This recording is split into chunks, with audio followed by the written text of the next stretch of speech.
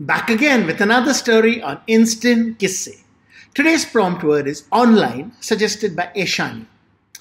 So this, guys, is my version, or rather my imagining, of how dates or outings to the restaurant, etc. are going to be in our very near future, or maybe in our not so immediate future, or anyway, sometime in the future.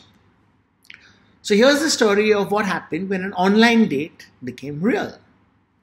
She walked into the restaurant and looked round. She couldn't quite figure where he was sitting, but she didn't have to wonder, because the little lights on the floor were leading her directly to her table.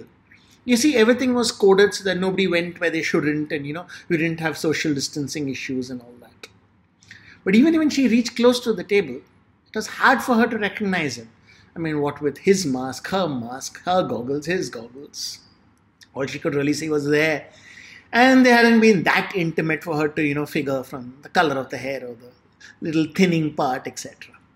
Nevertheless, he got up, put on his glove. She had a glove on. They shook hands. An automated voice said, "Your pre-ordered meal will come to you in courses on automated trays. Please use gloves to lift all food onto your plates." He sighed. I didn't think this was how our first date was going to be. She smiled. At least he thought she smiled. He couldn't really make out.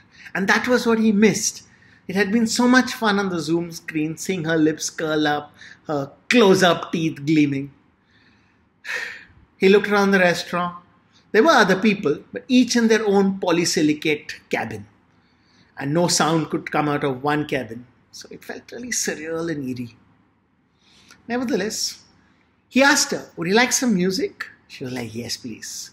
But when he pressed the button, the automated voice said, "We apologize, but our speakers are going through some maintenance issues. And since the repair parts will have to come from Germany and the trade embargo, etc., it will take 3 months. In the meantime, we suggest you use headphones."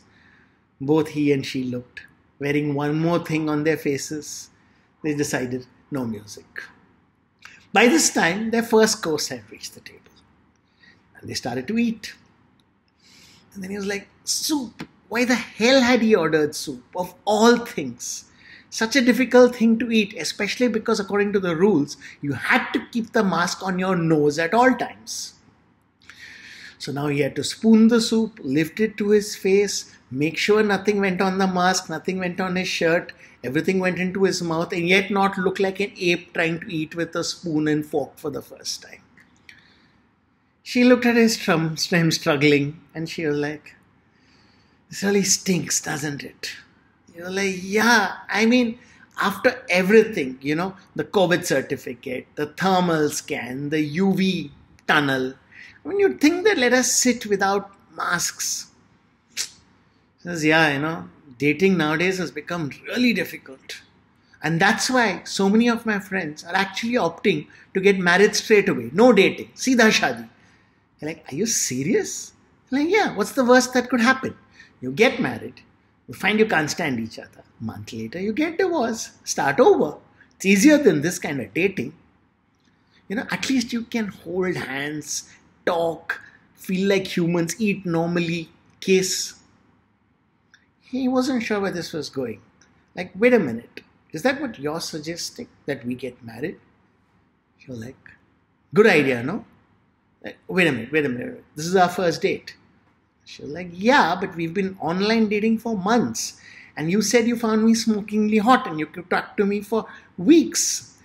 I said, "Yeah, that's all true. But don't you think we should first, date, get to know each other and, get comfortable with each other, have some fun?" Like, "Yeah, really fun? This is all fun?" Like, "No, but this is how it's going to be, buddy. So that's why I'm saying, let's get married. We can have fun. And then we see how it goes." Suddenly she got suspicious. "Wait a minute. Are you not wanting to get married because you already are?"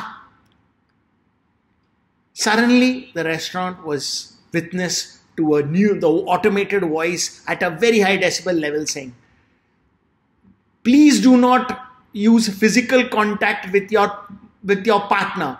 Please do not throw restaurant articles around. Please do not fling food out of vessels. If you do not comply, you will be thrown out of the premises.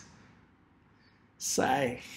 The world may change, but men, not likely. Hope you like this story. I'll be back soon with another one. Till then, keep sharing prompts, keep sharing my stories. I have my Insta Live on Sunday on Instagram, 4 p.m. IST. Please do come for that. Full details of my Facebook, Insta, etc. coming up. Till next time, sunshine in your day.